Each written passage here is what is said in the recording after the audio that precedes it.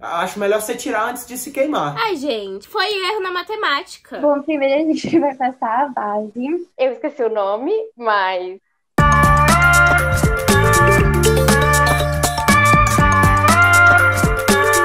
Fala, povo bonito, tudo certo com vocês? Sejam muito bem-vindos a mais um Fã de Carteirinha. Hoje eu vou chamar ela, que se o assunto é moda, lifestyle e maquiagem, é uma estrela em ascensão. Sem mais delongas, vem pra cá, Ana Ju!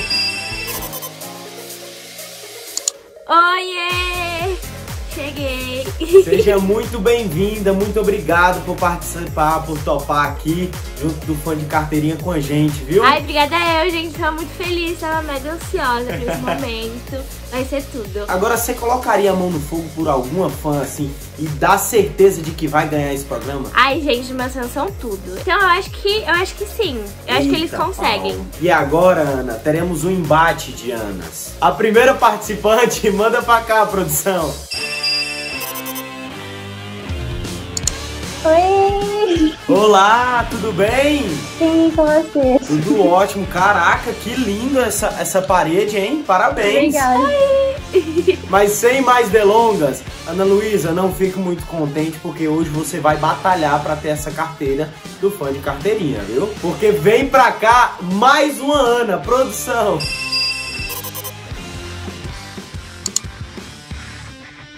E aí, tudo bem, Ana Clara? Tudo bem, e você? Seja muito bem-vinda. Obrigada. Preparada pra hoje? Ai, eu tô nervosa, mas preparada. E vamos começar logo o jogo, vocês estão prontas? Sim. Ana Ju, Bora lá, gente. já bora logo, porque são 3 provas de fogo, 3 pontos e eu quero ver quem é que vai ganhar essa bagaça. É contigo, Ana Ju, solta! Primeiro desafio, eu quero saber qual o resultado da seguinte conta. O dia do meu aniversário vezes o mês do meu aniversário dividido pela metade do tempo que eu sou amiga da Juju. Então, vamos Sim. lá, vamos ver se vocês realmente são fãs de carteirinha. Valendo, não é? Acabou o tempo! Mão pro Mãos para o alto. alto, larguem suas canetas. Como vi que a Luísa tá com cara de confiante, Luísa, levante sua plaquinha. Qual foi o número que você chegou? 30.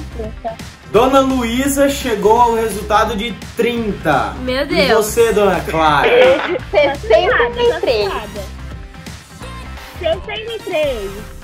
63. 63. Então, de um lado temos 30 com Luísa e de outro 63. Ô, Ana, o que você acha? Assim? Ai, gente, foi erro na matemática, mas elas sabem. Tá, agora vamos ver onde é que elas erraram. Meninas, levantem as plaquinhas.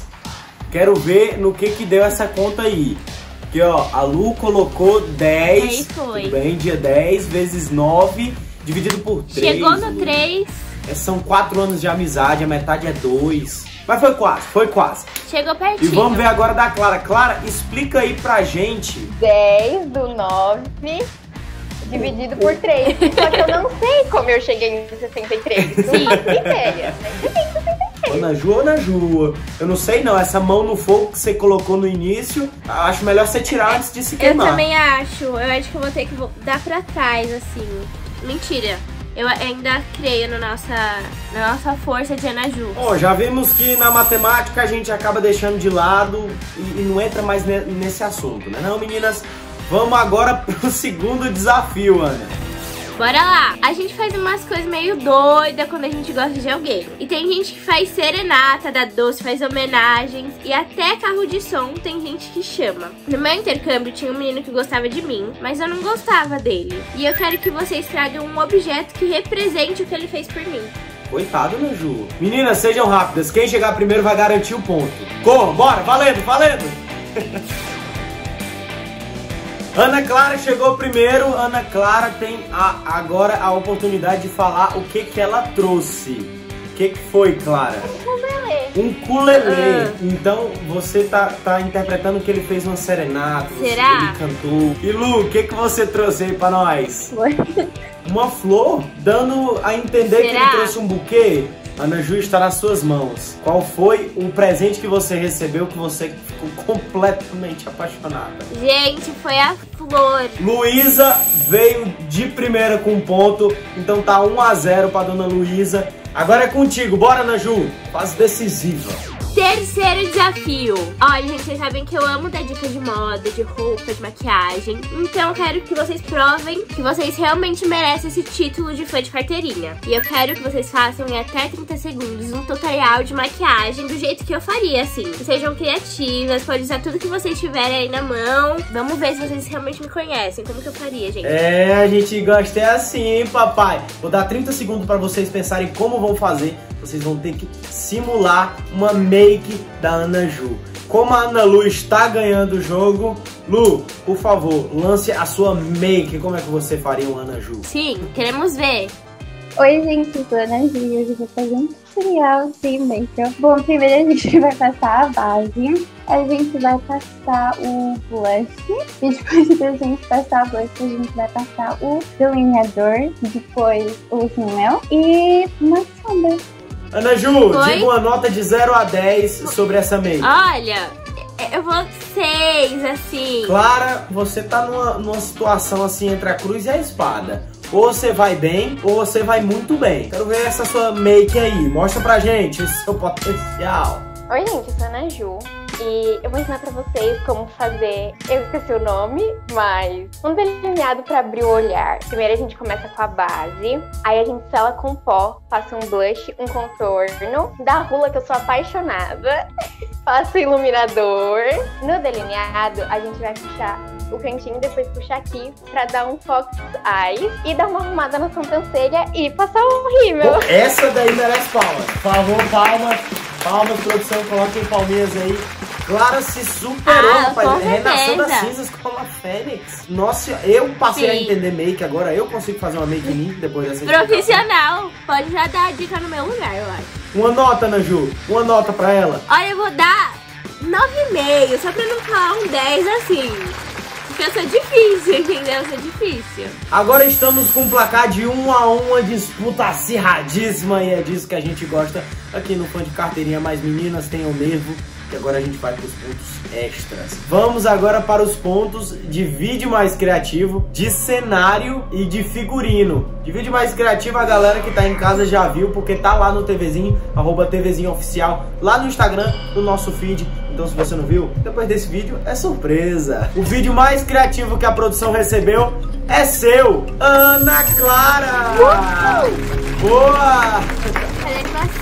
Agora do ponto de cenário a gente tem nem o que discutir, né, Clara? Não sei se foi você que pintou a parede, assim, se foi você a gente até leva em consideração pro ponto. Mas Ana Luísa tem que levar esse ponto porque enfeitou muito bem a parede. Ana Ju muito bem colocada ali. Como é que você fez? Tudo, diretamente de Portugal. Caraca, ficou lindo, viu? Parabéns. 2 a 2 no placar. Vamos para o último ponto. O que vai decidir quem vai levar o fã de carteirinha? Será que é Dona Ana Clara? Será que é Dona Ana Luísa? E para terminar esse programa com chave de ouro, por favor, meninas, vocês podem se levantar pra gente ver o look de vocês. O look de hoje. Bora ver. Olha, ambas inspiraram um pouco Lindas, no amei. look da Ana Ju. Tudo. Mas recebi aqui da produção. E quem leva hoje o fã de carteirinha de Ana Ju é você, Ana Luísa! Parabéns, Ana Luísa! Tudo! Diretamente de Portugal! Diretamente de Portugal. Só vai arrumar um trabalho. Não sei porque a produção acabou escolhendo você, porque vai ter um trabalho de mandar ir pra Portugal. Sacanagem, sacanagem. Brincadeira, brincadeira, pelo amor de Deus. Ana Luísa não sai de mãos abanando. Ela vai levar a carteirinha do fã de carteirinha mais o prêmio surpresa. Ana, você fala agora ou deixa ser surpresa mesmo? Eu vou deixar no suspense, mas quando chegar eu quero que ela grave, pra todo mundo ver o que é. Mas por enquanto eu vou fazer uma surpresa. Ana Clara, não foi dessa vez, mas muito obrigado por você ter vindo participar. Foi massa, foi incrível essa interação. Meninas, muito obrigado pela participação de vocês. Um cheiro. Você que assistiu, gostou? Deixa seu like, se inscreve no canal. Próxima sexta a gente tá aqui de novo. Maratona, os fãs de carteirinha que a gente já tem um monte, viu? O cheiro no cangote esquerdo. Valeu e fui!